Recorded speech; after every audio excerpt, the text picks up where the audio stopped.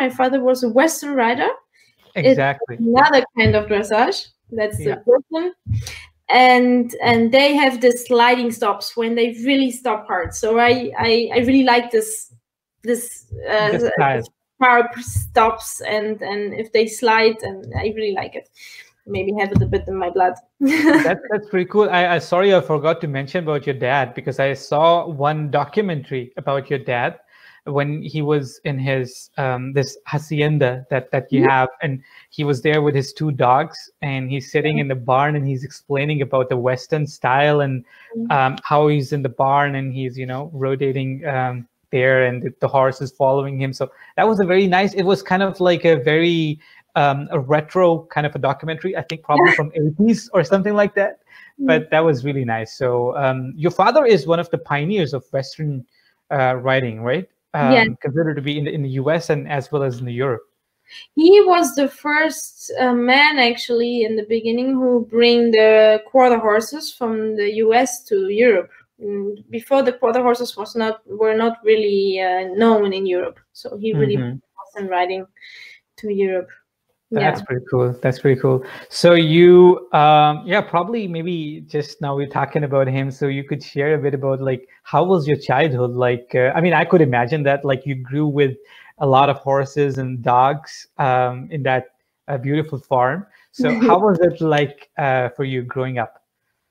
Well, it was a bit how you say. It was a big farm with a lot of horses. My father was a cowboy. He was a real cowboy. Like you have it in the Clint film. Eastwood, not like Clint Eastwood. He was just an actor. Your dad was a real guy. He was a real one. He really lived this lifestyle. And my mother was from Egypt. I don't know if you hear them. Yeah. I definitely know about it. Yeah, she was from Egypt, and she raised up with Arabic horses, and she did like racing horses in Egypt, but not professionally, just because she likes horses. And they started, when they started to live in they wanted to live in Spain, in the south of Spain, Andalusia. That's where we have this big farm. We're going to talk about that later. Yeah. And in this farm, it's a hotel. We have a lot of clients. And when I was young, I had my horses, and I always wanted to ride the big horses. I never wanted to have a pony. I always wanted to have a big stallion.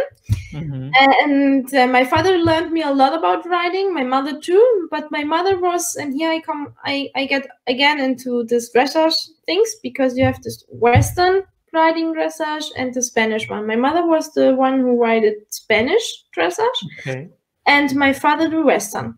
All right. And I took from both. I still know how to ride Western, but for me, I found that the Spanish way is more elegant for a girl.